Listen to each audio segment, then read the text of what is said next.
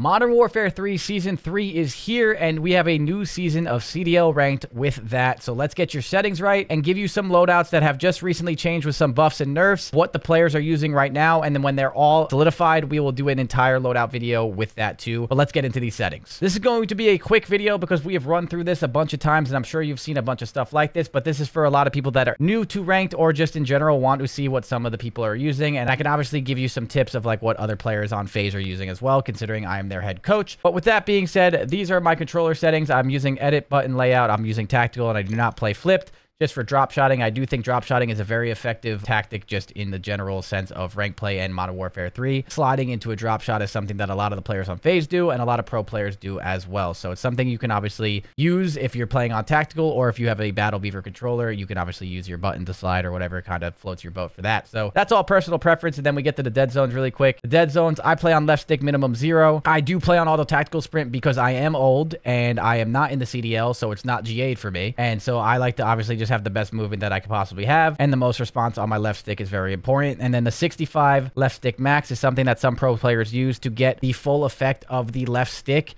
at 65% instead of 100. So you can see this red line right here. If I were to move this line or move this stick max, it would have to take all the way out there to get to the maximum instead of at the 65. And make sure you're careful because there is a threshold of where you're kind of just messing with your stick too much if you go too low. 65 is kind of pushing it. I usually do 65 to 85 depending on the controller that I have, and this one works perfectly. Now, the right stick minimum is going to be something that you guys have seen where a lot of people that are watching this video are probably pretty good at COD or just trying to learn. A lot of the best content creators and a lot of the best pro players in the world are going to say that you should play on a lower right stick minimum, and to a degree, I fully believe in that, especially if you're sweatier and a lot more talented at Call of Duty and you're just getting better at the game. That makes sense. But at the same time, people like Celium, who is one of the best aimers in the world, play on 6, and he's played on 6 for a very long time. So it really depends on what is the best for you, instead of just copying someone else's dead zone and just going from there. So anywhere from 0 to like 8, I would say 8's the absolute max that I would go to. You can probably get away with it just depending on the controller that you're using and all that stuff too. It is important. So I play on 6.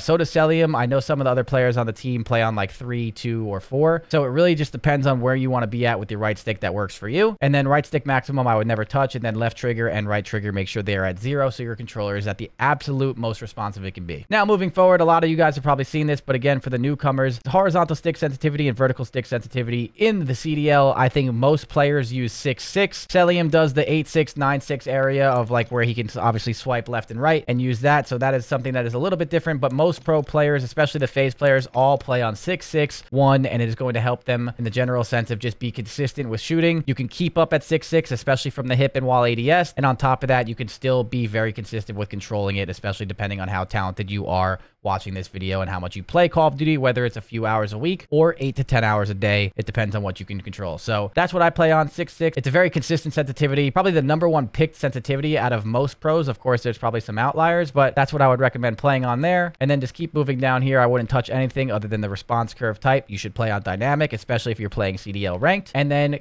moving forward with the ADS sense multiplier, I do not touch that. I don't touch any of the other stuff. Make sure you have aim assist on. And Black Ops aim assist used to be used by Draza and Abizi. They both switched to default, so I did too. I trust them a lot more than anyone, even though I am their coach. They play a lot of Call of Duty where they can feel the difference between everything more than anyone in the world, considering they play this game 12 hours a day. So that is something that I would recommend trying too. They went from Black Ops back to default, and they've been playing very well. We also just won Major 2 while they were using this too. So default is very important probably to use. Black Ops is not bad either by no means, but again, I just recommend default now. Since the switch has been kind of made by almost everyone, and especially the ones that play the game 8 to 12 hours a day, they definitely know best when it comes to aiming, and they're very good at that. So that's what I'm recommending for you guys. That is everything for aiming. And now swapping over to gameplay. Again, I play automatic tactical sprint. I'm breaking the GAs in the CDL. I'm old. I am retired. I am not as cracked as the pro players. Pro players have to play on double tap, but also in multiplayer, auto tactical sprint sometimes doesn't help you, just because there are a lot of times where you almost kind of want to bot walk in situations. So if you want the most advantageous thing for multiplayer, I would recommend turning auto tac sprint off and then also just putting on single tap to run, which just makes you single tap to get that tactical sprint instead of double tapping. It's just a little bit easier. But if you are in the CDO and you are trying to get to the big leagues, you definitely need to play on double tap. But again, that depends on how sweaty you are, and obviously down the line you can get used to that if you need to. So most of the time for the ranked players watching this video, I recommend either automatic tactical sprint just for the casualness if you're not playing a lot, and if that doesn't work for you, then I would play on single tap to run. And then everything else after this,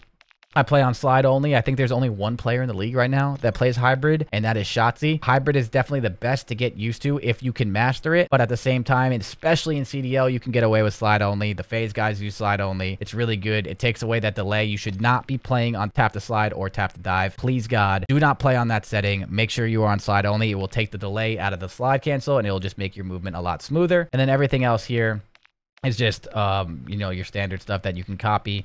Nothing else is going to be too crazy. A lot of this is obviously Warzone stuff that a lot of CDL players don't even need to worry about, especially if you're playing multi-ranked. So we're just going to go through that just so you guys can copy that. But yeah, nothing too crazy. And then here, these are my graphic settings. We'll run through these really quickly. Nothing too nuts. I play on 1440p. I have a 4090. That's what I'm rocking with that. And then everything else too, on plus boost for the low latency mode. And then just everything else is off for, you know, low or unlimited, just pretty normal stuff.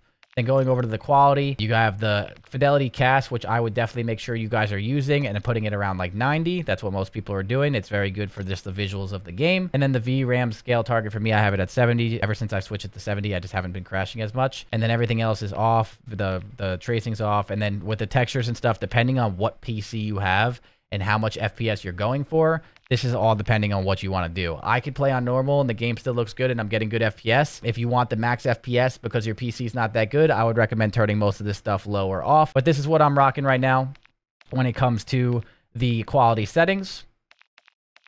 Gonna go scroll through these just so you guys can see everything. And then for the view, this is where I play on 110. I would not recommend if you were CDL ranked or ranked specific mode only when it comes to multiplayer. All the pro players for the most part play on anywhere from 105 being like around the max, outside maybe one or two pros that I'm not even too sure about, all the way down to basically 100 to 95. The players that are on FaZe are 100 FOV players. They love 100. So again, if I was only playing CDL ranked, I would definitely recommend 100 to 105. I'm pretty sure Asim plays on 105. Simp plays on 100. Draza plays on 100. The same thing like Selim, like everyone that plays on 100 here on the FaZe side of things. So again, I would recommend 100, but I am going for iridescent rank in not only CDL ranked, but also Warzone ranked at the same time for the season 3. So that's why I'm in the middle of 120 and 100, just because I'm going to be switching back and forth a lot for my streams. So that's why I'm on 110. I recommend 100 if I was only doing CDL ranked, especially if you're trying to get sweaty with it. So that's the FOV that I would recommend. ADS field of view. There are some pro players in the multiplayer world that do use independent, but most of them do use affected for the visual recoil. So if you're a slower AR and you're playing really slow and you're trying to be like the main AR kind of role, you can get away with independent. But if you're a sub player or a faster speed player, you should be playing on affected 10 out of 10 times. And then outside of that, we scroll down, make sure you get your film grain and your weapon motion blurs off, your camera movement at 50%. And that is really it for yourself when it comes to your settings over there. And then if you go to your interface here, the big thing here is color customization. I would go down to color filter to both 100 just to make the game a little bit more vibrant so you can see more. And then you go to your HUD bounds. If you guys are playing multiplayer and CDL ranked, for the love of God, please look at your minimap and use it to call stuff out. And the best thing that you can do as a player when you're using your minimap is bring it in as close as possible so it is not as far of a left look to look at your minimap to get the information. So your minimap would be right here if they're brought all the way in. If they're all the way out, it would be up here, which is just a little bit more of a look away from the center of your screen. And you know how fast and snappy ranked play and multiplayer can be. The less that you are looking at the center of your screen, the more time you have to get caught off guard or just not being focused on the gunfight. So you want to make sure you're looking to the left as least as possible. So I recommend bringing in the HUD as much as you possibly can to help yourself get the minimap rotations and all that stuff on par with what you need to do. Minimap should always be square. It is bigger when it's square, more information for yourself. And then I have the rotation on just because I think it's easier to read that way. I think most people have the rotation on. I don't know how people can play with it off, but that's just a thing for myself. So that is all the settings. I'm going to be getting iridescent and ranked and Warzone. That's the goal for myself. Feel free to tune into the streams and say what up. I'm always here to give you guys answers on what some of the pro players are doing too, especially the FaZe guys if you want some tips and tricks on, like, you know, their class setups and all that. And we do have some class setups that I'm about to show you, and also show you a better class setup video when they're way more solidified, when the game's got some more reps, because there were some updates and buffs and nerfs.